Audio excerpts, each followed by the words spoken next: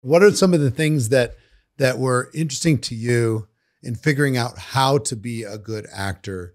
What were some of the basic things that you had to figure out early in the game? Well, everything that you say has to mean something to you. The moments in between the words and the lines are just as important as the words and the lines themselves. A lot of actors have varying approaches to how they break down a script. You know, I've heard that Anthony Hopkins just reads the script like 30 times.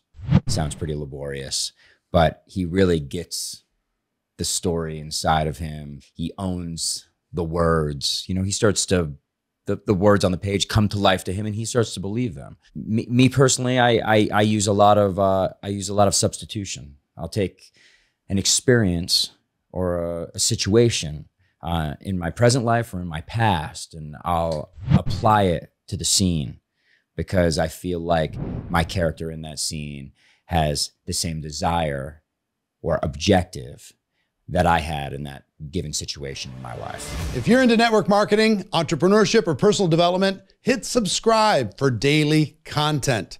Don't miss out. We've got you covered every single day. Let's grow together.